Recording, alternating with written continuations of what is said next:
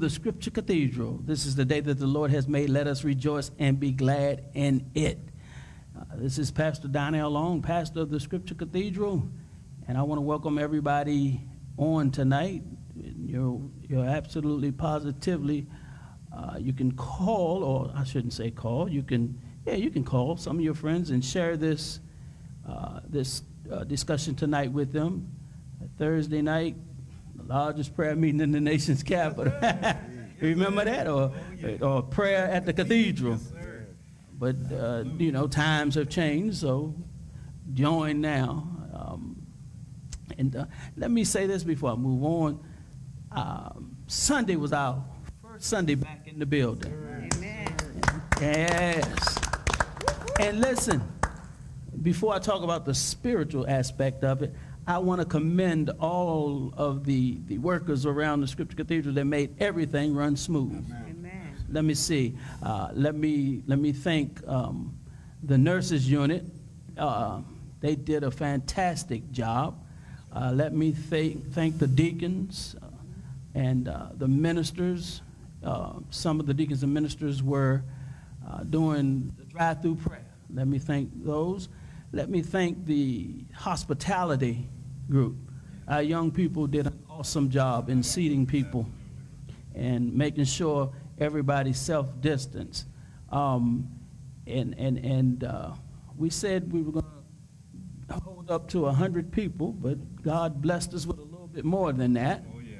And we still self-distanced. Yes, Now, if I can get, if it's possible, director, let me know if it's possible. If I can get our cameraman, Brother Coucher, just to take a shot of how the sanctuary is set up, you will see that we've blocked off every other pew, and you will see perhaps tape on the top of the pew where we were setting families together and single people were sitting by themselves. So we did a superb job in making sure that we stayed self-distanced. Everyone wore their mask. Amen. And listen, this is the most surprising thing because, I mean, in the community which I live, or the people that I'm around, sometimes you hear complaints, but I didn't hear not one complaint. Yes, sir. Everything went smooth. There's something they call smooth sailing. Yes, sir. Yes, sir. So we had a good time on this past Sunday. Now, but it doesn't stop there, because this coming Sunday, this coming Sunday right here at the Scripture Cathedral, I want you here.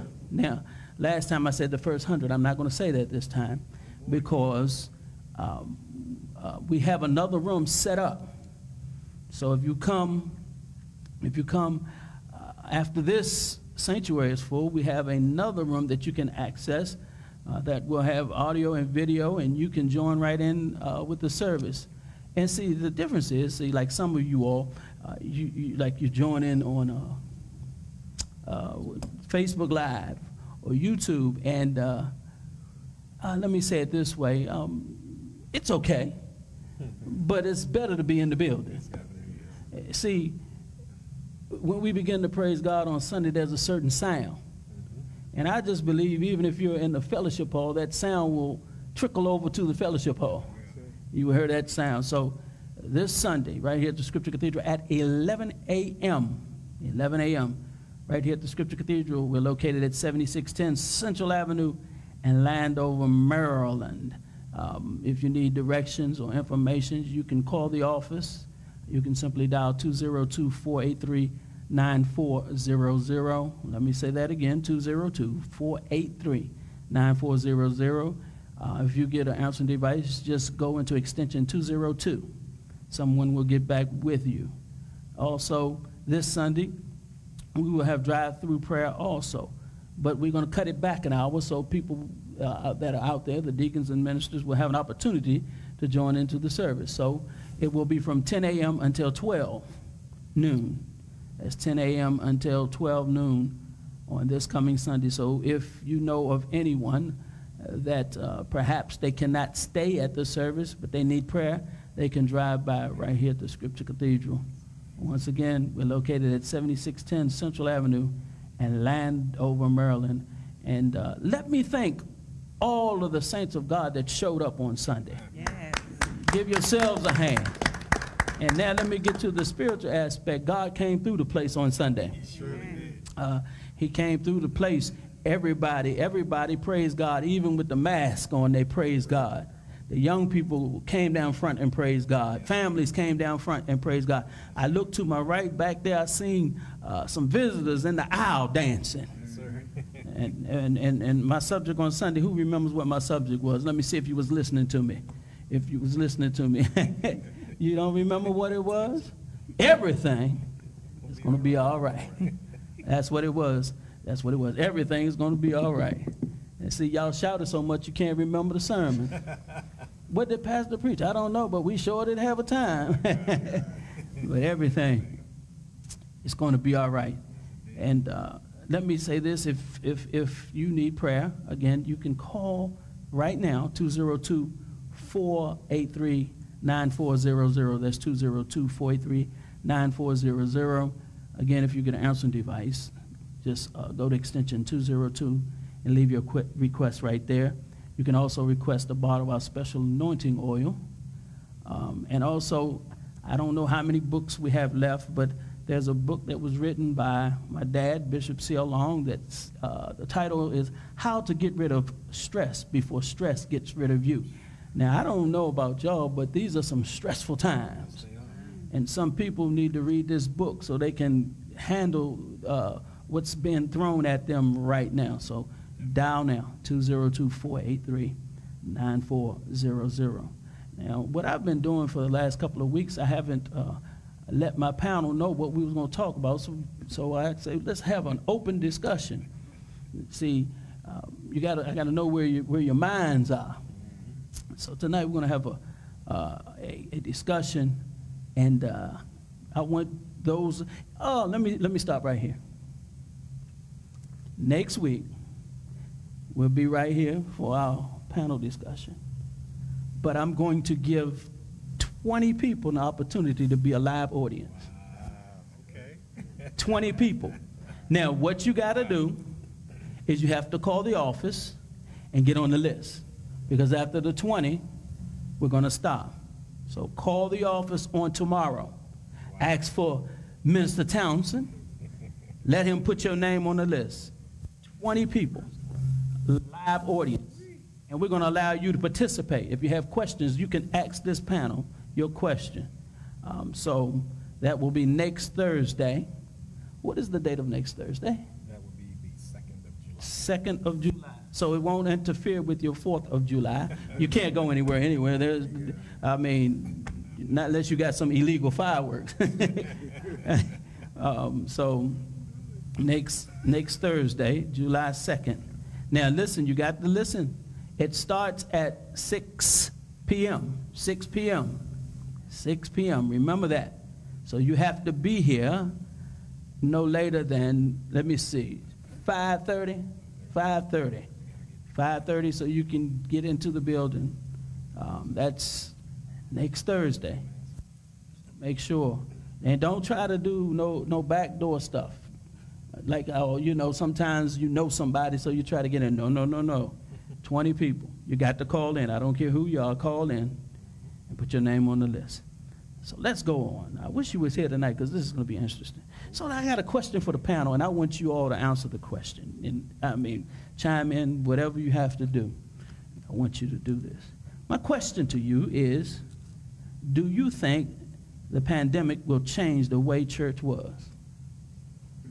Do you think the pandemic will change the way church was? And if so, how? Look at them thinking, y'all. See, I was brought up. My daddy told me, son, you got to be a quick thinker.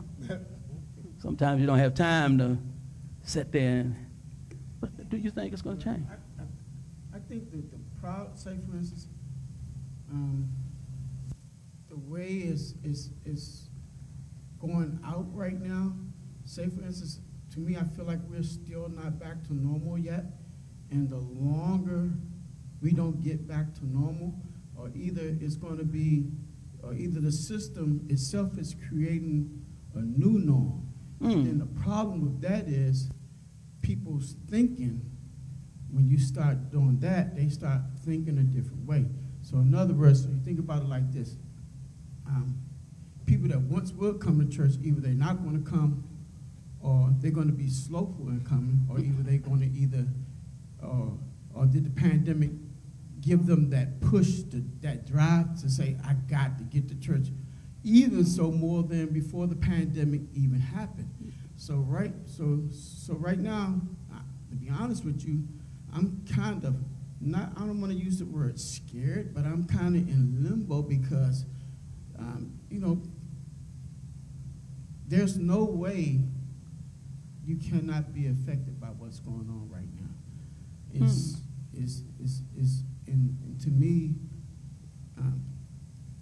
to me, this is the way I feel about the whole thing.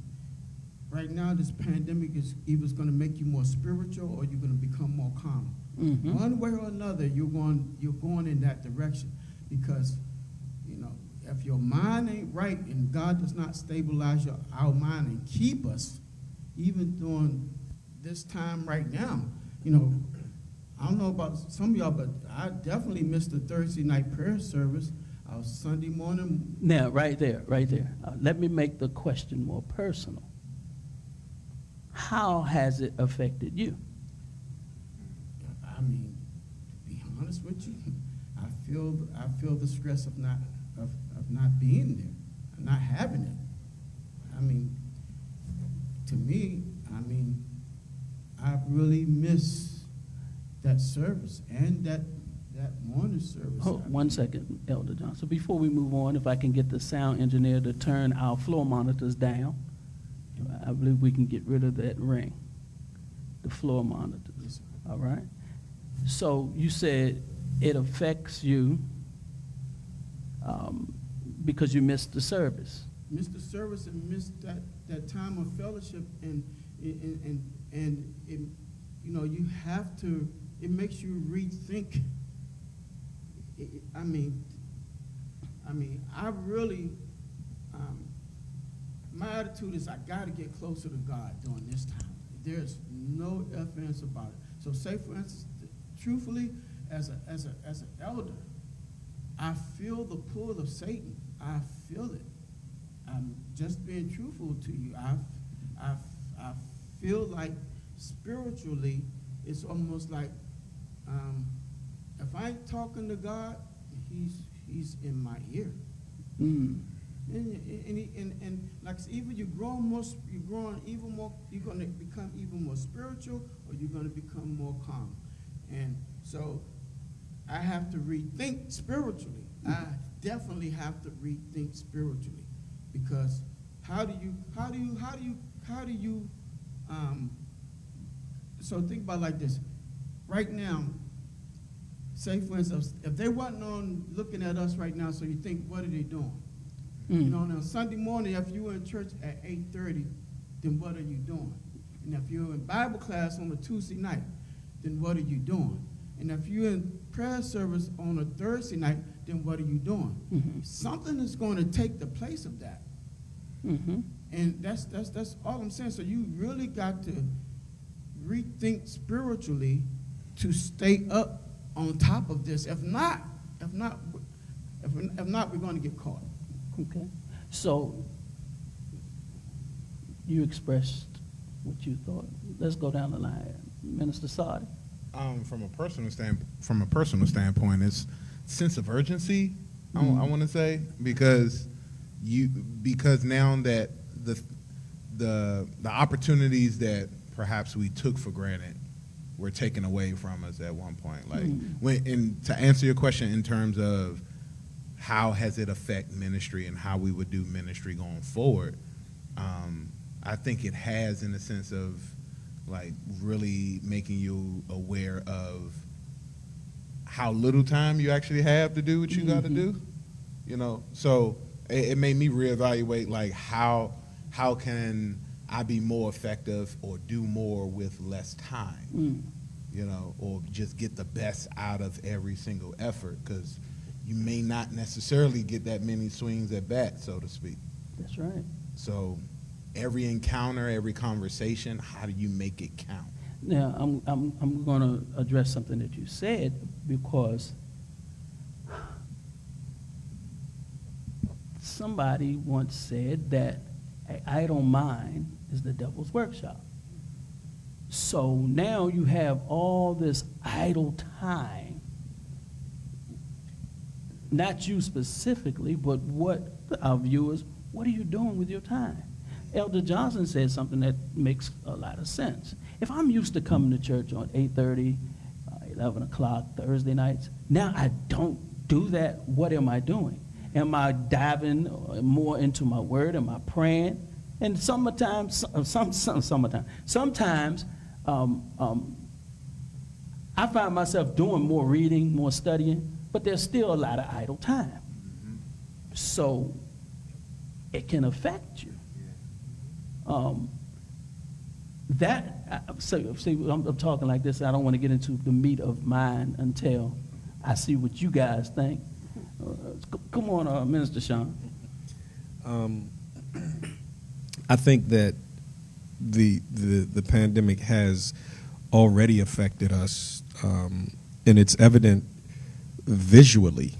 When we come together, we're doing these things that are unprecedented in a church body, where we cannot physically interact, and that seems kind of strange, and it actually seems weird that we're not able to shake hands, or we're not able to, hug one another, or you have to even be careful how you greet somebody, and God forbid you call for a sneeze. Another saint may look at you like, do you got that COVID? And it's really, it is, Elder Johnson, to a certain degree, it is scary that we have to deal with that type of issue. But on the flip side, being spiritual, the spiritual mind will override that and say, well, if I'm covered under the blood, why should I have to do these things? But you can't be selfish. Mm-hmm. Because let's say that you are a person that has it, but you're a carrier or whatever, and you're living with it, but somebody else's immune system may not be able to handle it, so you have to be considerate. So it is a very, very strange space and place to be in. And as far as it, affecting me personally, like you said, when you're used to church, when you're used to coming to church, this is like spiritual exercise, and it has such an impact on your mentality when you're able to come together. And to Minister Williams' point, when that's taken away, you don't realize it until it's gone, how important it was in your life. And I love more now coming to church because it's so limited. And I appreciate it more now because the opportunities are so few and far between. So we do have to take advantage of the times that we have together and be intentional in what it is that we do in service and what it is that we do for Christ. So I find myself having my spiritual ear open to God about everything. Like, should I go this way home? Tell me which way to go, because there's so much stuff going on in the world now. I have to communicate with him just to feel safe, because this is not a safe place to be in right now. Timothy declares we're living in perilous times. Anything can happen when you're living in perilous times, and it doesn't matter whether you're a saint or sinner, because it rains on the just as well as the unjust. I believe that God will protect us, but you can drive home and get into a car accident, or somebody can randomly be shooting and a bullet come through your door. So I'm constantly talking to God about those things, and about church, and protecting the people of God, and of course my own family. So this time has, I think for most of us, pushed us to a place where we have to stay in God's face because we have no alternative. First Lady. The pandemic has made a difference with the church. When you think about the times wherein this is where you got your peace and your joy, and this is where you got your word. When you didn't pick up the word, You came here to hear the word. So not being in the house of God like you used to and to hear the word of God has really done a lot in the lives of people. When I think about this is my livelihood, I retired, and so church is me. And so you just look for that gathering of the saints of God. Even if you're not shouting, just to see somebody else shouting, giving you the joy. Just to greet each other was enough. And so now that you don't have that and seem like the world is automatically just stopped. It was March the 15th, stopped. And so no choir rehearsals. So Saturdays is like, I'm just home. And it's like you're in the house constantly. Or even you go to the store and then you come back home. And so what I had to find myself doing is take the time and just start reading the Word of God. And then you find yourself in a secret place where you can cry out to God, God, this is what I'm feeling, being honest about what I'm feeling. And then you don't, at that point, you really don't have no one that you can share how you really feel with. Because a lot of times when some people can get over spiritual. Like if I have a call for I'm not feeling good, God going to take care of me. But at the same token, you still need to go to the doctor because something could be wrong. You're not exempt from it. So the thing about it is you have to really say, God, show me me. And at the same token, hold on to me because I want to make it through. And so when you want to commit yourself to God, at that moment you just say, the fasting sometimes is not like it used to because you're at home all the time, right around your food. So it's like the fasting is gone. The prayer is, if you have children, you hear more of the kids than you are to spend time alone with God. And so all these things that you used to do to stay whole to God is almost like taken away from you.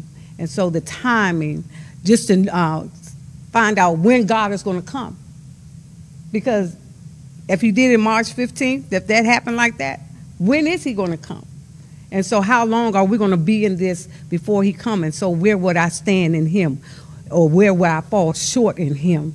Because of the simple fact I don't have the time that I used to have to appreciate what God had already given us. And so now that it lets you know that some people was coming to the building just to be coming to be busy. Now you don't have to come to the building to be busy. Now how busy are you at home? And what are you getting caught up in? And what are you feeding yourself with? So if you're feeding yourself with a bunch of junk, when you come back, there's a lot of junk that's going to have to be changed if you change.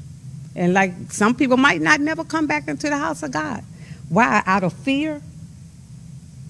Out of fear of saying, oh, they said that I can catch it here and I can catch it here and I can catch it here. Well, if they open up everything else and they open up the church, I'd rather catch it in church than to catch it on the dance hall floor or catch it on the beach. But let me catch it in the house of God. So, but I know that God will cover, and whatever God has planned to do, he's going to do it. It doesn't matter. He's going to do whatever he's going to do. So I understand the fact of just holding on and saving yourself. That's what the word said. Save yourself from this untoward generation. And so I can't save you, but I have to save myself.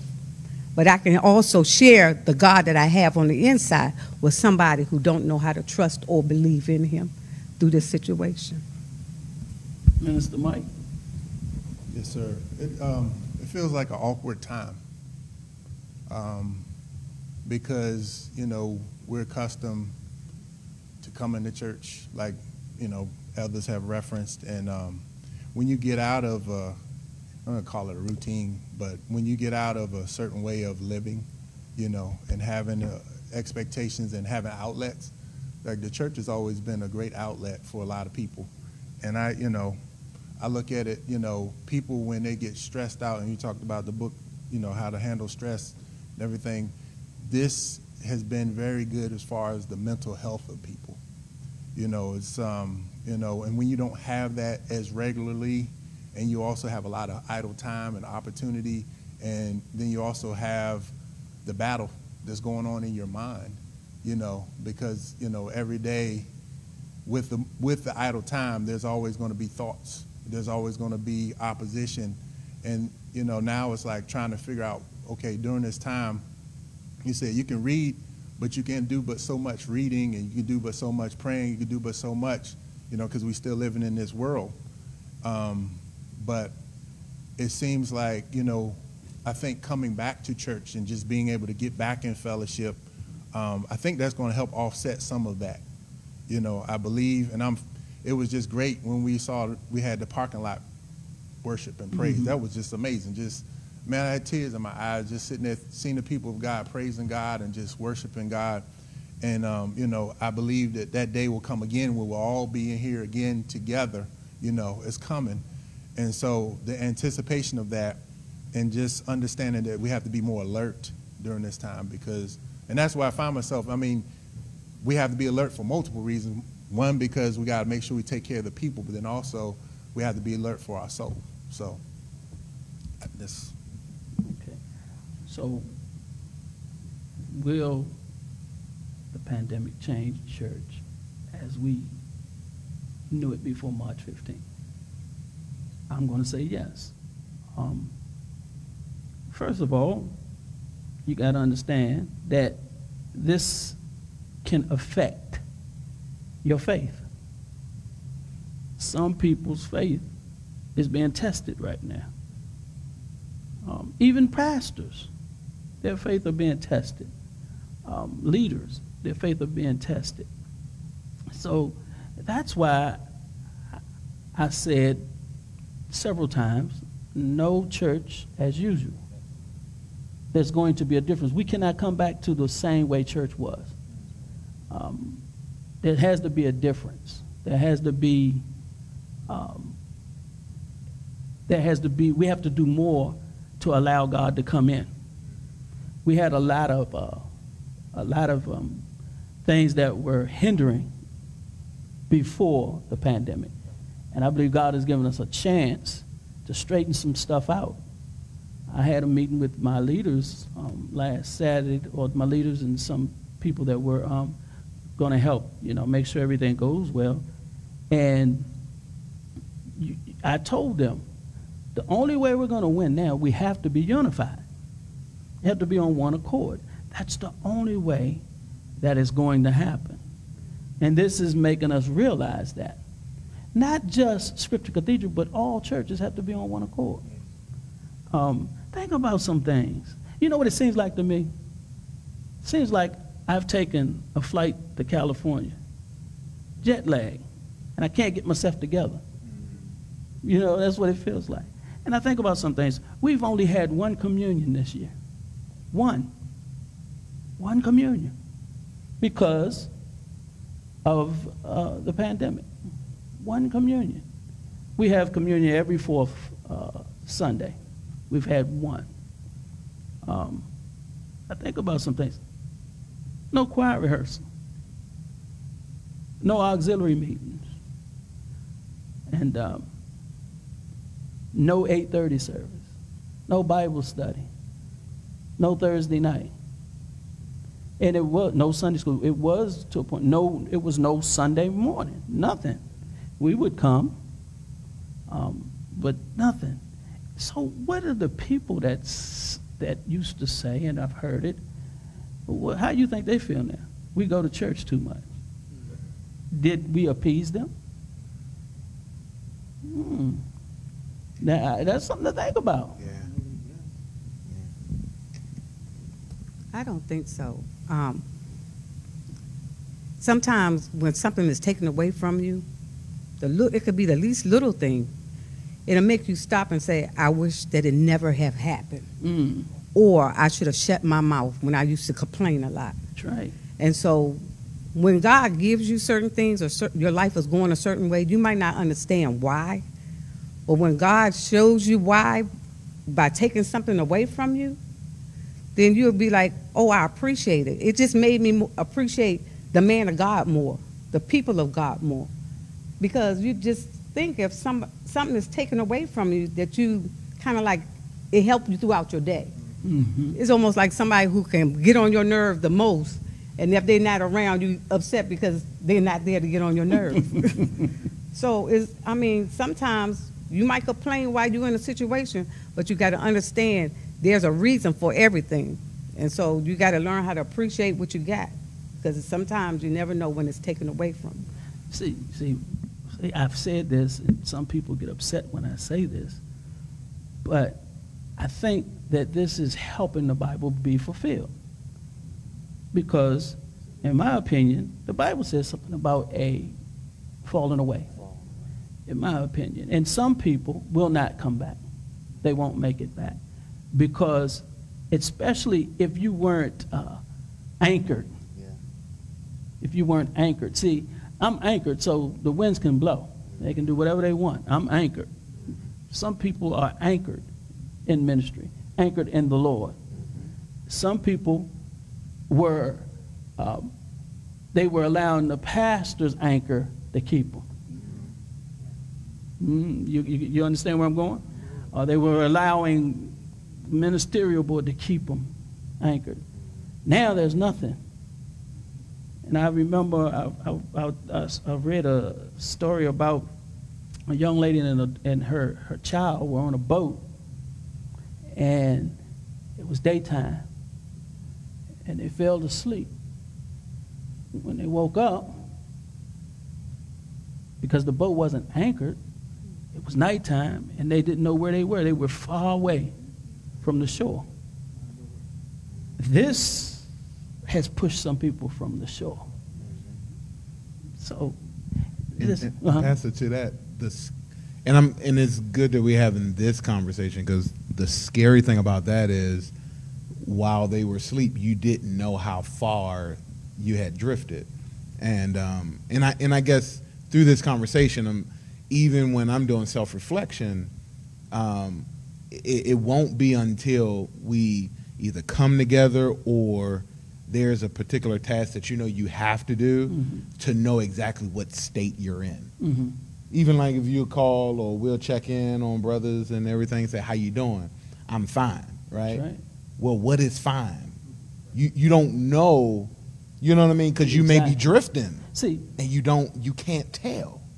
one of the things that I learned when I was going to school is some people, you have to have them in front of you to get a feel for them. So if I call you and you say, I'm fine, I can't, it's like when your child come in front of you because they done something at school, and you can look at them when you say, did you do that? You can tell whether they're lying or not. Body language. Body language. That's right. So when you're absolutely right. I call, hey, Elder Johnson, how you doing? I'm fine. But you might be struggling. Some people don't have enough, they're too proud, perhaps, to say, look, man, I'm struggling. You understand what I'm saying? So when you take us away from what we do, it's a problem. And see, in some cases, the coronavirus shutdowns have weakened church connections. Yeah. I'll show you what I mean. The fact of the matter is that we draw strength from one another. True. So you're taking us away. So Hebrews 10:25, New Living Translation says, and let us not neglect our meeting together, right? As some people do. But encourage one another, especially now that the day of his return is drawing near. That's Bible. Yes. That's straight up Bible. So if there is no connection, when you are by yourself and things get hard and the devil begins to use trials and tricks and tribulations against you, and there is nowhere for you to plug into, what's going to happen? If you go ahead. The problem with the problem with that is we are constantly in battle. I mean, constantly. So the only way to combat the devil, I mean, God help if you don't got the Holy Ghost. That's a problem. you cannot defend yourself, you're going to need the Holy Ghost to do that. Because the Bible says he will bring all things to your remembrance, whatsoever things that I have taught you. Say, for instance, like I said when I was talking a few minutes ago, those times when the enemy attacked, the only thing that I could come back with is what the Bible has said. I had to remind the devil and remind myself I'm a child of God. No, I live by kingdom principles. This carnal man will not defeat me, no. And one thing for sure, and the First Lady brought up a very, very important point. Look, strategically, whether we see it or not, spiritually, these demons are positioned themselves. And, Jesus could come back at any time. That's what I have to keep reminding myself. So, the Bible says, the same day that Noah went in the ark, they was given in marriage, eating and drinking, like life was no problem. And it's the same scenario right now. We're eating, drinking, giving in marriages, and any time Jesus could come back. So I'm telling you, you're going to need the Holy Ghost to make it through this one. You got to have that personal walk with Christ. You got to have it. If it's not there, somewhere you better find it. Just like the virgins, 5 were wise, 5 and foolish. You cannot take it for granted. And it's a dangerous thing to be asleep at a time like this. Now, the other day I was walking through the house, and I said, Lord, I didn't want to walk into anything and hurt myself. But there was a little light. It didn't have to be a big light. It just had to be a little light.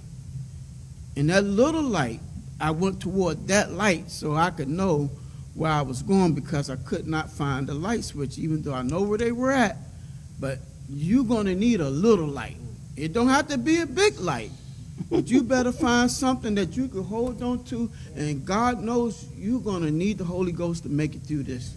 And that's what, and to that Hebrews 10, we get encouragement as we see the day approaching from one another. And we joke about this sometimes, but it's like, even when you're not having the best walk, I come to church, and because I see you, I know I still got time. Like the rapture ain't take place yet. You know what I'm saying? Like the day is approaching, so I'm encouraged because, like you said, as it was in the day of Noah, the world would go about its business as if nothing is happening. But you are my marker to make sure that the rapture has not taken place. The world will go on thinking everything is fine until perhaps a news report comes, but our encouragement and our marker, I get encouraged seeing my brother or seeing my sister, because I know that if they're still here, I still have time, and that's encouraging. And the interesting thing about that is once you slip out of time, there is no help. Yeah. When you're in eternity, that's set for eternity. That there is no coming back for that. And to your point, Pastor, the Bible says in Romans 15:1 that the strong ought to bear the infirmities of the weak.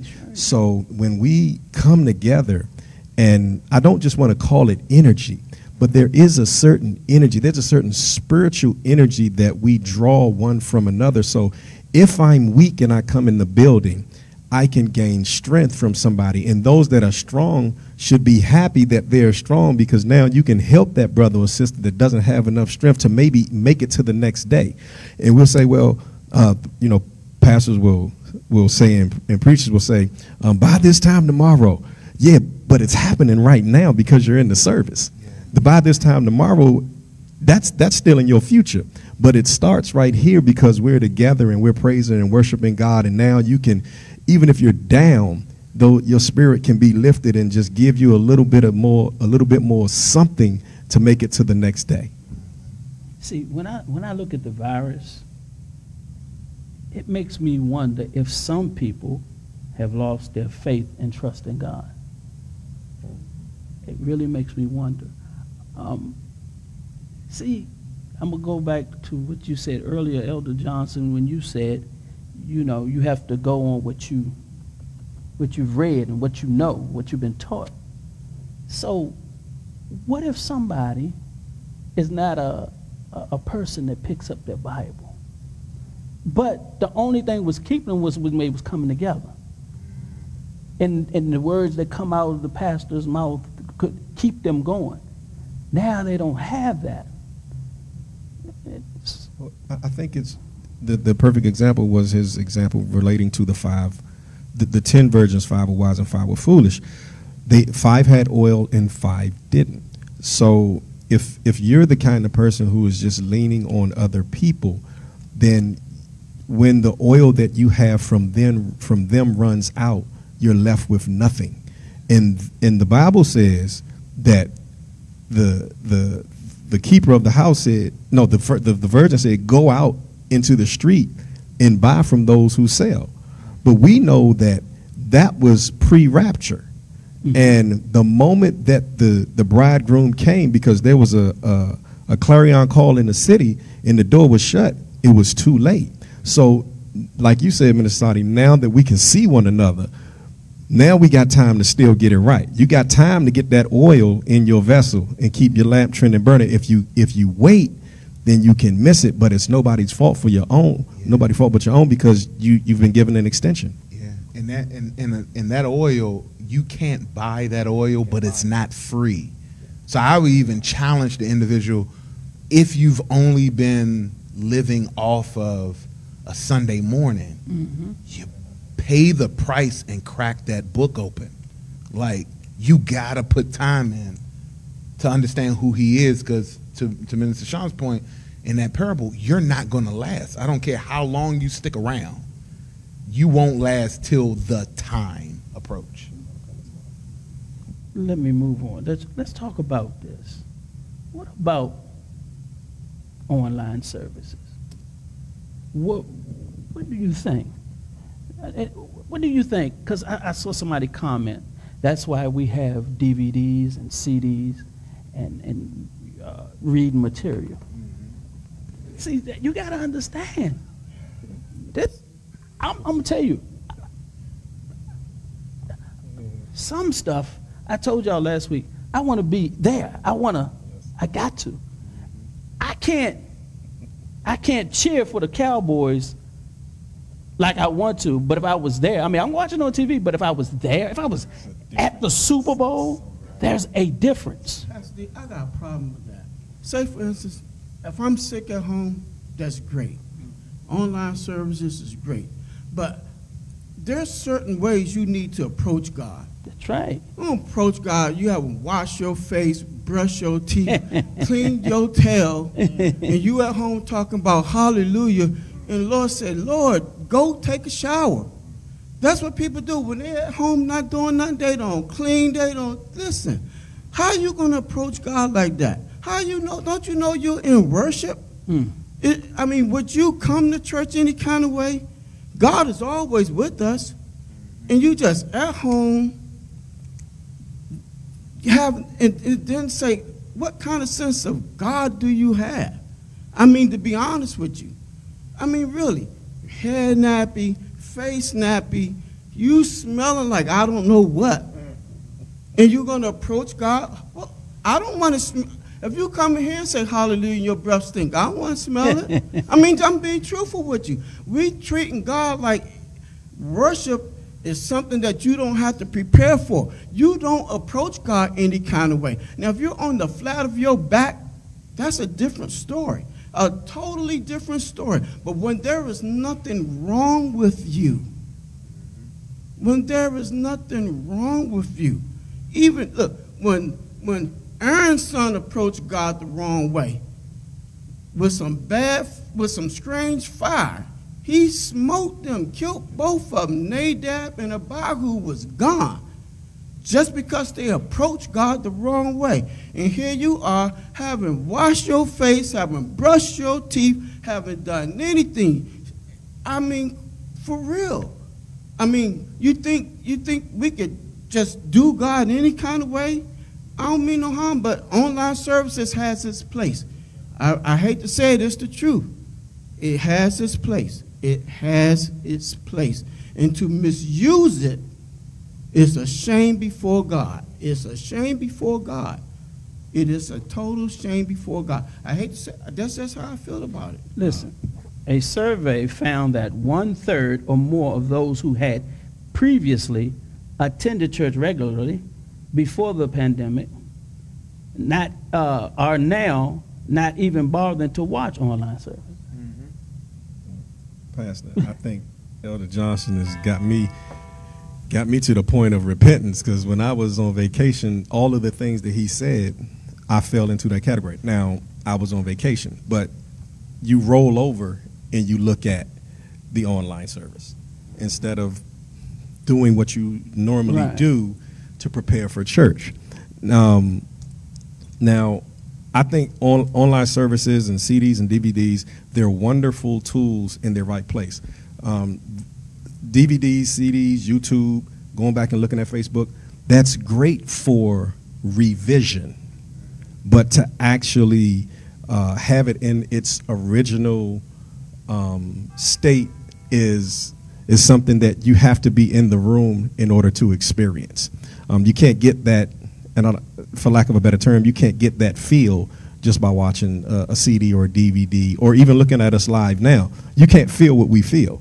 Like what I feel right now, I feel like getting up and running around the building because of what it is that we're talking about. It's that important, and it does something to the person that you want to make the rapture. You want to live for God. So I feel everything that's being said tonight, but we don't know if that's translatable. Exactly. And I think that's the demarcation between individuals who are there for experience or entertainment. Because if I just need to be entertained, then I want it on my own terms. This is how I prefer to receive it, and you can keep the rest of the stuff, right? And that's very irreverent, to be quite frank. That's very irreverent.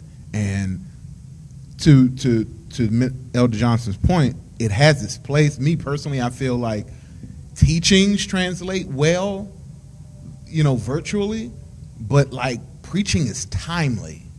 Like it has to happen there at that moment.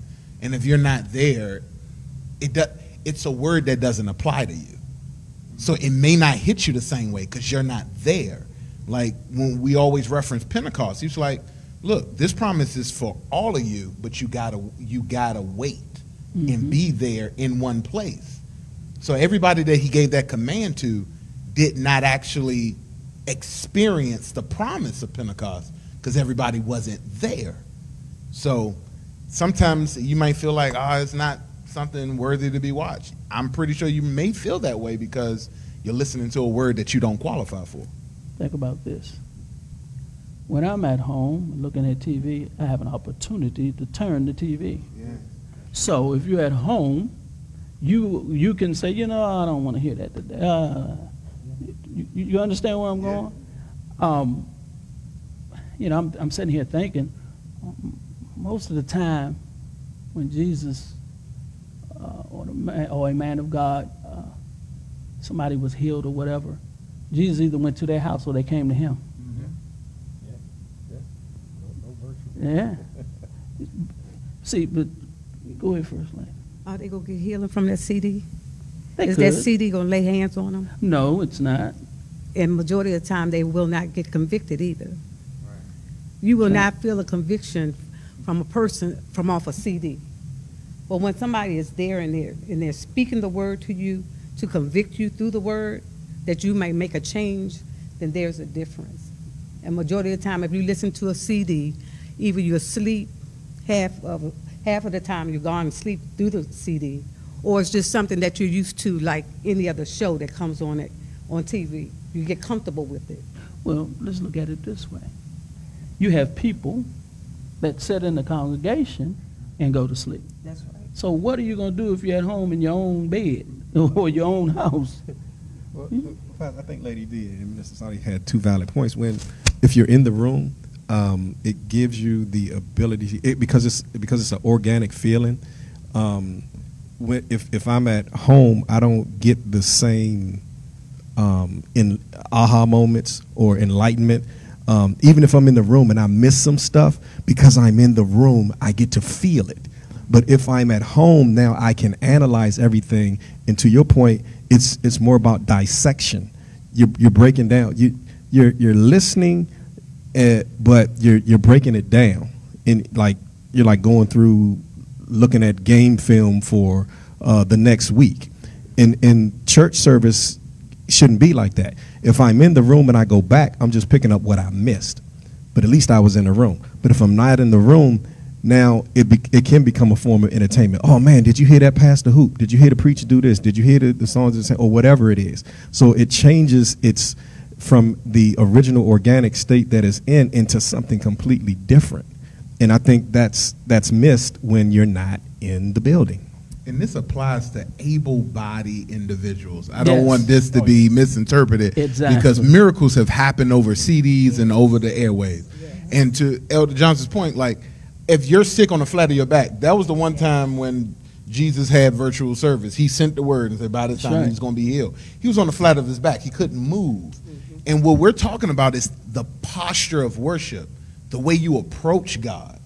And if it's irreverent, the Bible says that the scriptures are shut up to those who are in sin. So if you're in rebellion or you're in your I do what I want to do mode, God locks the truth of the word up to you. Like you won't get it even if you listen to it three, 4 times because you're coming at it with the wrong spirit. And I think to that point, everything that we've been saying is like if you're able to make it to the throne, get to the throne. Do what you can do and let God do the rest. But don't say, God, I live here, drop it off on your way to the temple. It don't work like that, you know. See, this is what I think.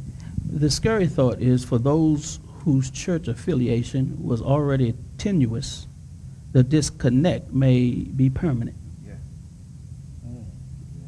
For those who didn't attend regularly, it really hasn't changed anything because now they feel less guilty about not going. Pastor, I'm thinking the whole time when you're talking is accountability. Mm-hmm. Like the church provides accountability for people. Does. You know, we want a Netflix experience at home watching the videos and watching the online services and everything. Like you said, we can just change the channel or flip to a different media or whatever. But, you know, until we understand the importance of being accountable and being in our place so that we can be accountable, you know, we'll just continue to wonder why we're not being blessed and wonder why we got to keep looking for a word from any Tom, Dick, and Harry that's out there preaching. See, in my opinion, I thought at first the pandemic might encourage people to do more online worship and give more personal time to God, but it really hasn't. Pastor, you mentioned it on Sunday in your message that God has allowed the wheat and the tare to grow together, and now he's doing the separating. So those that look like us, that look like the church, now you're beginning to see what they really are and who they really are and who we really are. And I'm not saying that anybody is better than anybody else, but the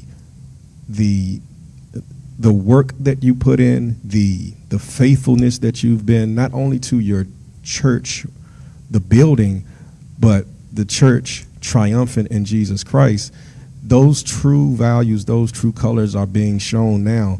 This is the time when we're supposed to lock arms and come together and band together and beat the devil, because he's not stopping. And the only way that we can make it, Hezekiah Walker has a song, I need you and you need me. We are all a part of God's body. And we can't make it on our own because no man is an island. We got to do it together. As a pastor, and I believe other pastors may feel the same way, much of my attention has turned to dealing with the coronavirus pandemic. I'm grateful for the responses and for the caring hearts of so many here at Scripture Cathedral. In the midst of a major challenge, it is heartwarming and reassuring to see many people who really care. But the coronavirus will move past its pandemic state at some point in the future. And I'm interested to see what our churches will look like on the other side. That's what I'm interested in seeing. What they're going to look like on the other side. Some of the things, let me just say this. Some of the things, as a pastor, a leader, this is some of the things you got to think about. Non-digital giving will become an afterthought. Fewer people will want to handle the offering plates, baskets. Fewer people will want to touch cash. So we got to expect for a dramatic decrease in non-digital giving. See, this is the kind of things you have to think about. And that's why we have to help the people that don't know how to give digitally. We have to help them understand that. That's what we're coming to. Got to help them understand that. Listen, smaller worship services will become normal. We're already seeing that trend. Even before the pandemic, churches, they were losing members. The numbers were going down. It's proven. So now we're in a big fight. But again, I tell you this, God is going to pour out his Spirit upon all flesh. Now the churches will be full again. People are going to come. They're going to do that. We anticipate many of the larger churches will attempt to have services capped around 250, 300, the larger churches. So a 200 attendance church, for example, may move toward 2 services post-coronavirus. I'm talking about on the other side. The 80% rule will become the 60% rule. So the rule for church worship services, the 80% rule said that a worship center or a church with a capacity of 200 fills full at 160 people. The 60% rule says the congregation will want more social distancing, and thus the 200 capacity worship center will reach its social distancing capacity at 120. These are just some of the things you have to think about as a pastor. I have to look it up and see what's going on. The negative economy impact on churches could have long-lasting effects. Church leaders should begin, that's why I got to get with my leaders, to discuss what if. What if? What if giving is cut by 30% or more? And I don't know, many churches, I don't know, I'm not ashamed to say it, I've seen a drop in giving. So what if? Got to prepare for that. We got to make adjustments. Social distancing will change permanently some of the traditions in many churches. Stand and greet is gone. We will not return to, and it will not return to most churches. Church huggers will no longer be tolerated. Even handshakes will be minimized. The laying of hands will be minimized. Communion. Somebody asked me, 3 or 4 people, when are you going to have communion? I have to think of ways, because the way we do communion, we have the body and the blood, which is the bread and the wine, sitting there, people come and pick it up. I have to change that. So I'm thinking, you know, so you always got to think. This is what's going to happen. And I think Scripture Cathedral is going to be one of the adoptors. Listen what I mean. Church adoption will increase significantly. Church adoption takes place when a healthier church brings the people and assets of a struggling church into its church family. God's getting his people together one way or the other. The adopted church becomes a campus of the adopting church. Some churches have already closed their doors. Some are on the verge of closing. Those people got to go somewhere. Why not Scripture Cathedral? Finally, churches will rapidly adopt more virtual practices. Virtual worship services, virtual choir rehearsals, auxiliary meetings virtually, etc. And they will become the norm. That's the kind of things pastors have to think about. They're saying now that there's a spike going on.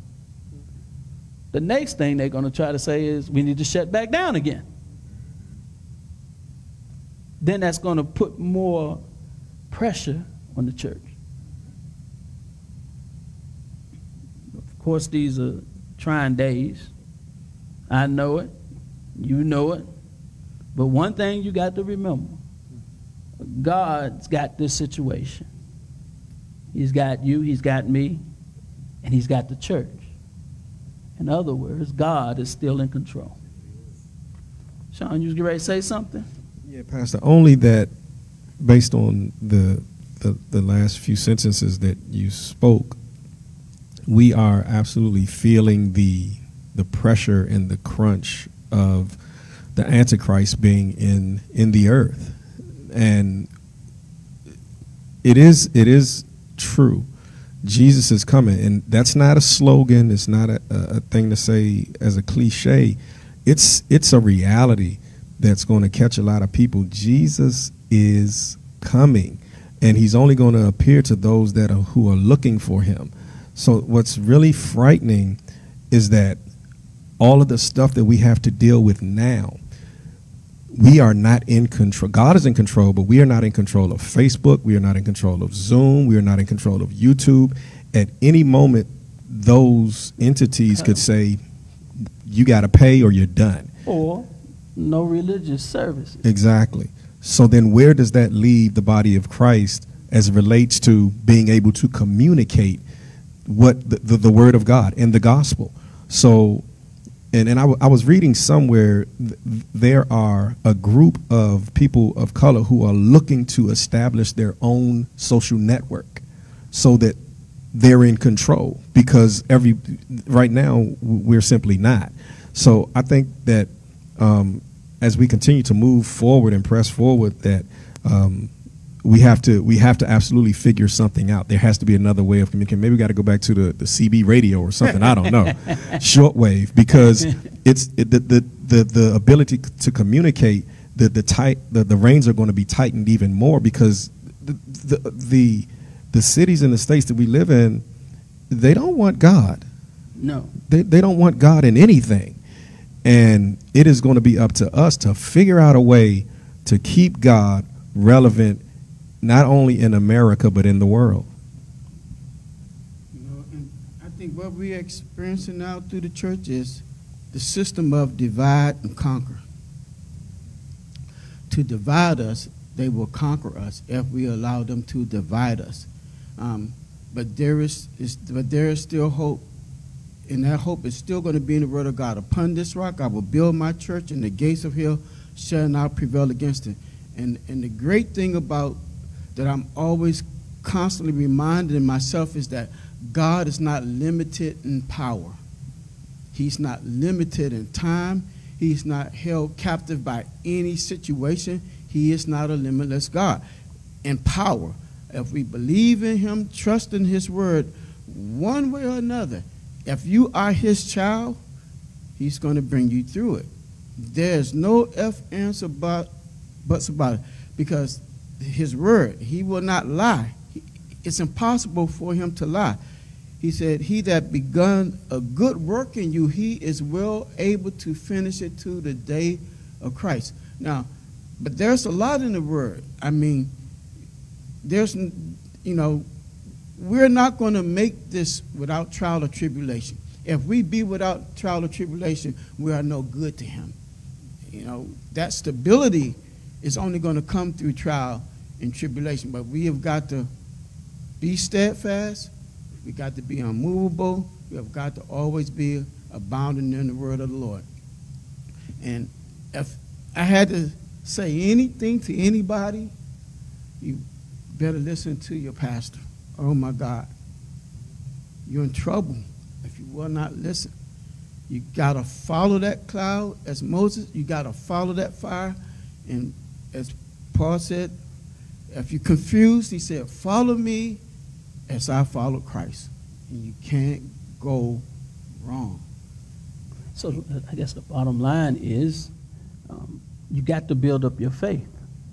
You have to, your faith has to be so strong that even though it looks like things are over, you know that you're still going to make it through.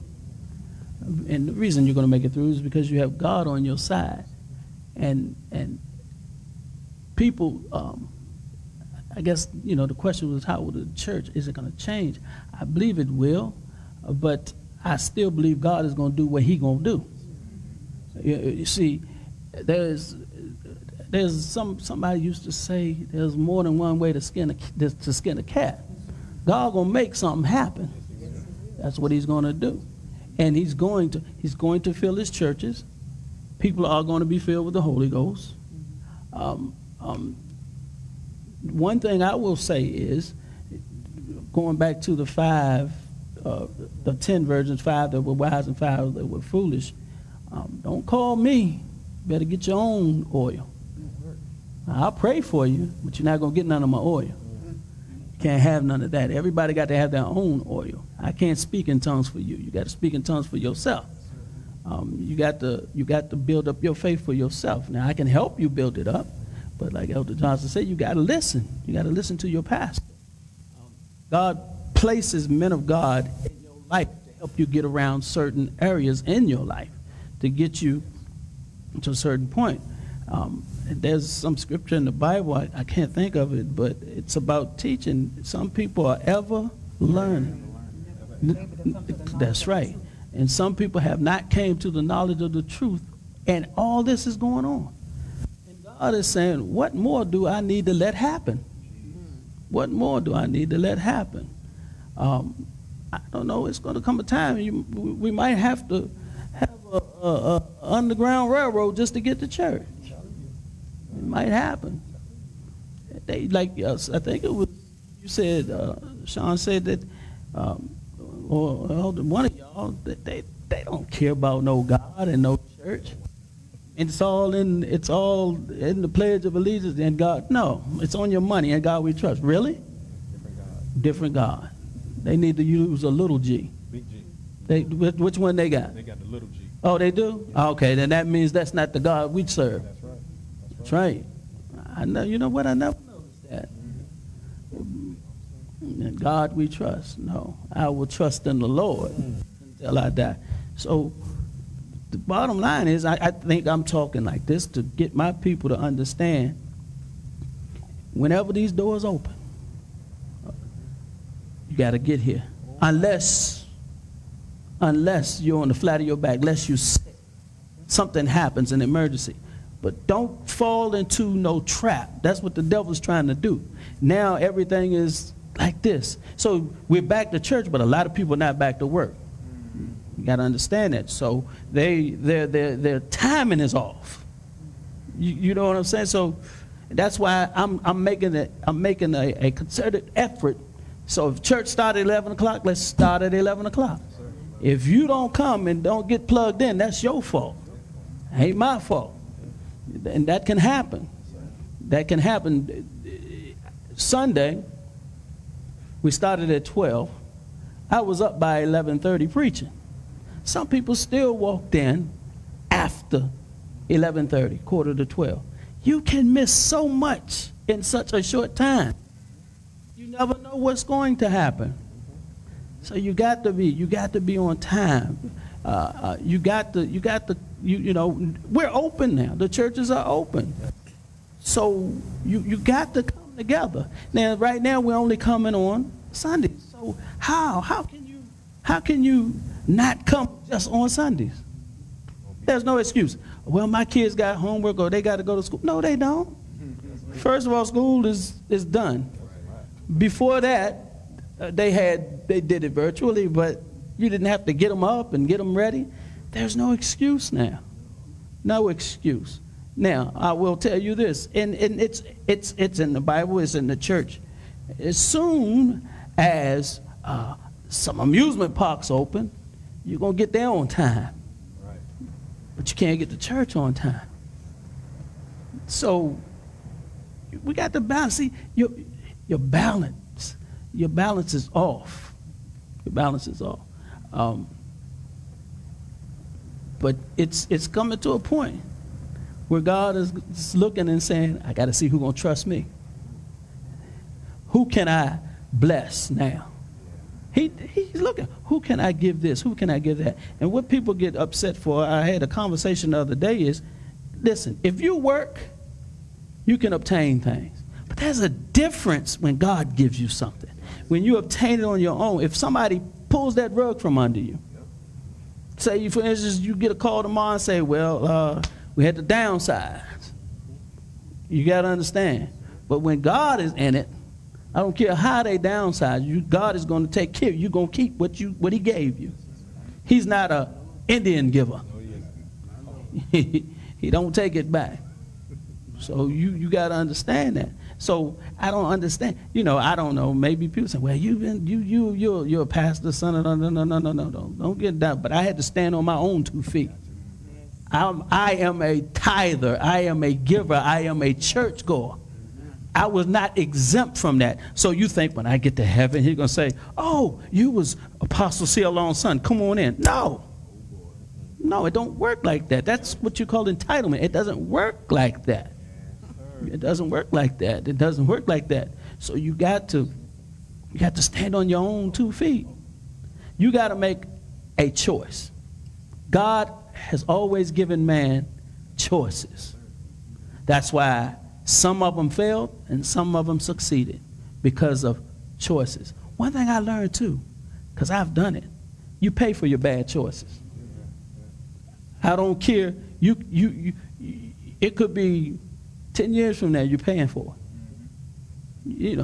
You purchase something you shouldn't have gotten, you pay for it because it gets taken and now it's on your credit. Now you can't. So God gotta fix it anyway. So why not serve Him? I don't understand that. See, and I will guarantee you, if after you straighten out things and know within your heart that you're doing the will of God, that's when things start turning around for you. See, sometimes we try to do things on our own without God in it. Then what happens is you become this person that says, I did this. That's when you mess up. I did this. It is He that gives you power to obtain. He, being God. He is the one that woke you up this morning. If you didn't wake up and you got $1 million a year job and you can't wake up, you can't go to that job. If you have no breath in your body, no activity of your limbs, you got to, this is the time that we need to focus on God. You got to focus on Him. Don't let nobody sway you. The devil, that's his job. When you're at home, things come to your mind. You got to learn how to deflect those things.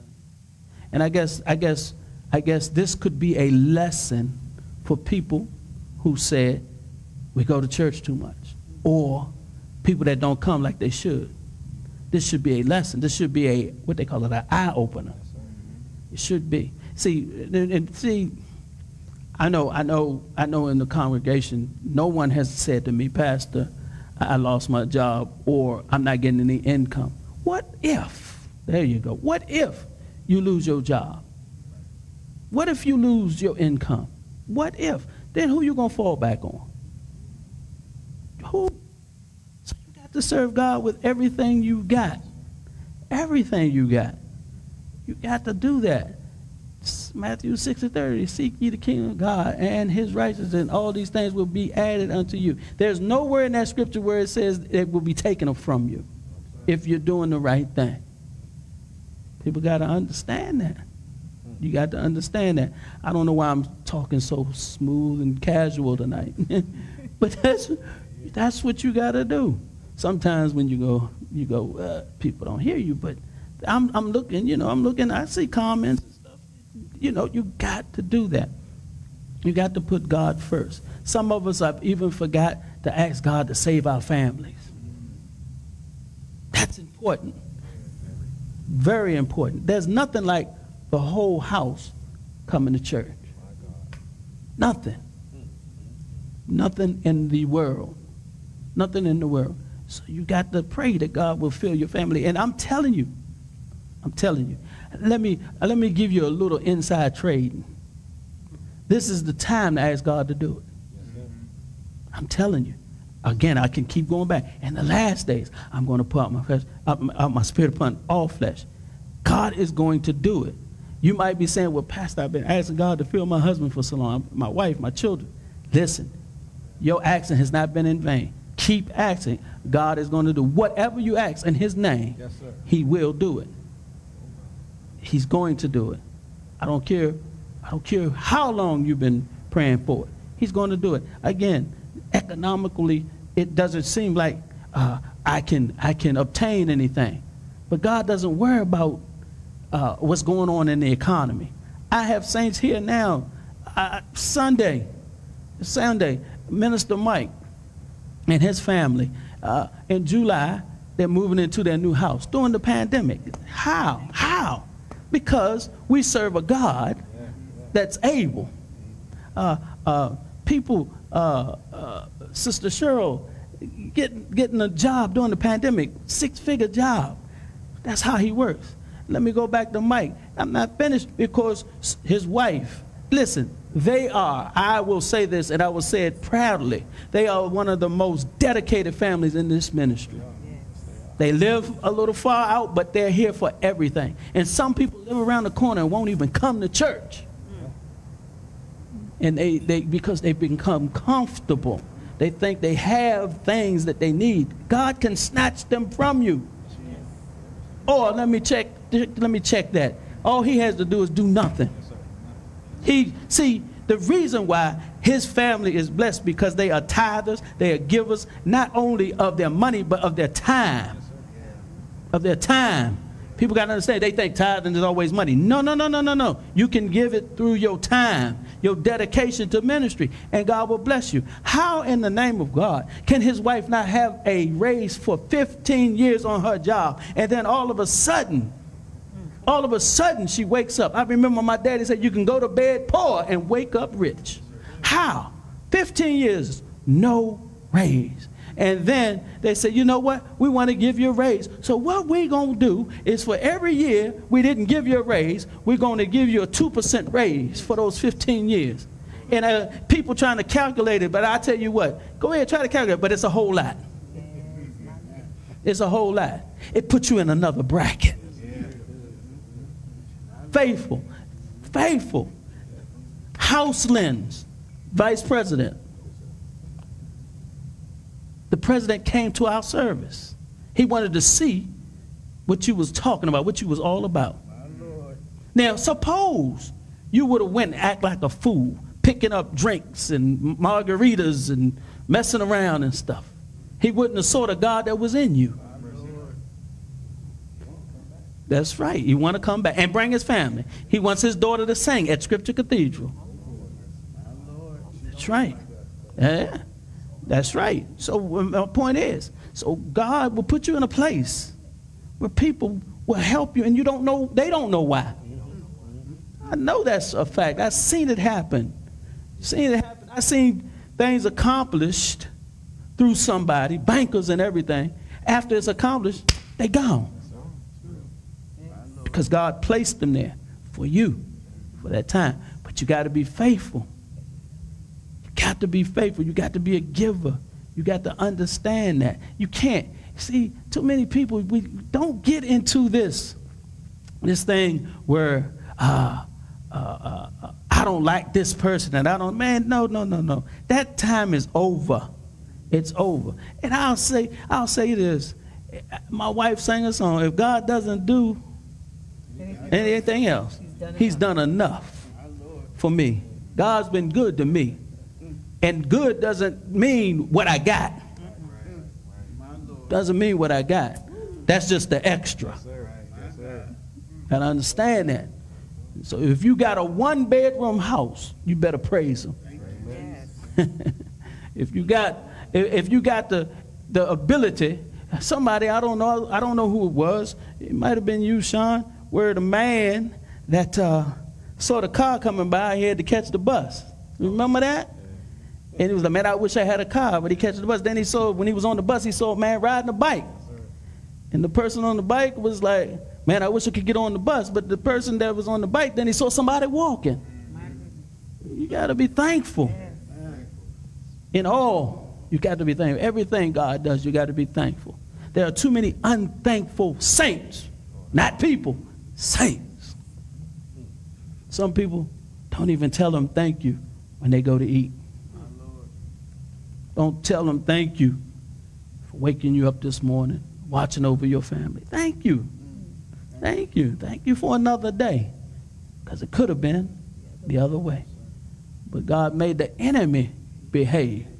And don't, listen, let me tell you something. The enemy has been the God about you. Oh, my God. Let me get them. And this is the thing. The reason why he hasn't let him loose on you, because he know you ain't strong enough yet. Ask Job. That's right. There's a hedge. Now, I mean, I'm telling you, I know. That's why. That's why. The enemy been to let me. See, this is the thing. I'd rather for the enemy to have to go to God and ask him instead of me just giving up anyway. Some people gave up. I'm going to do. No. You said it, be ye steadfast, unmovable, always about. Because your labor is not in vain. See, some people don't want to labor. You got to labor. You got to labor in ministry. You got to labor. Then God gets you to a certain area, and it's like it's not labor no more. You got to understand that. You know, like you exercise, y'all play college ball, basketball, football. You had a goal. You got to that weight. It was nothing after you got there. So when you're serving God, that's the way it gets. Once you get to a certain point, it's like, oh, you know what I'm saying? And then, you know, I mean, I don't know, some people, they become fanatics for exercise. You got to understand where I'm going. They, no matter what, they going to exercise. That's how you got to be about God. No matter what, I'm going to do this. Thank you, Lord. No matter what. I never understood how some people could get up every morning at 4 o'clock, go to the gym, go home, take a shower, and then go to work. I mean, that's not me. I don't know how they do it. It's tough, but you got people that do it. And look, I'm a big guy. The hardest thing in the world is dieting. I'll start out. But it's hard. But I will say this, when it comes down to the things of God, there's nothing that's going to stop me from trying to accomplish what God wants done. Whatever he wants done. Here I am, Lord, use me. Send me. I'm not going to go to the wrong place. Some people done ran from Scripture and went to the wrong place. And when he gets you right, you're going to run back. Yes, sir. Who was that, Jonah? Yes, You're going to run back. I'm trying to tell you. And I'm glad God is a God. See what you got to understand. In life, the worst thing, all y'all fathers, right? The worst thing you could ever do is not leave an inheritance to your children. That's the worst thing you can do. Now, I'm going to tell you why. Because our other counterparts, that's how they build wealth. They leave an inheritance. I don't want to leave this world. I don't want my daughter to have to go through the stuff I went through. My father didn't want me to go through the stuff he went through. I'm glad that I inherited a church that he built. If you go through the Bible, there was inheritance all through the Bible. It wasn't no starting from scratch. Now, don't let me start preaching up in here. It wasn't. If you know your Bible, pick it up and read it. You will find how it was always something passed down. Abraham passed it down. Generational stuff. All y'all want is the generational curses. I want the generational blessings. And if you are in a generational curse, you got to stop it today and say, I'm breaking it. I'm done. I don't know. I'm somewhere else now. Somewhere else now. Glad I got an inheritance. You dying and they got to go fund me. No. Get your stuff right. See, people don't like when you talk like this, Saudi. You got to get your stuff right. That's what you got to do. Leave an inheritance. You rather have the newest cell phone than to pay your insurance. Sometimes you got to cut back to move ahead. Come on. Move ahead. That's what you got to do. No, I say it again. You want me to say it again? You got to cut back to move ahead. You got to be wise, good stewards. Good stewards. Good stewards. That's what you got to do. I'm done. But don't forget Sunday, 11 o'clock. 11 o'clock. Make sure you're here at 11 o'clock. We're going to pack this sanctuary. We're going to praise God. The glory of God is going to come into the place.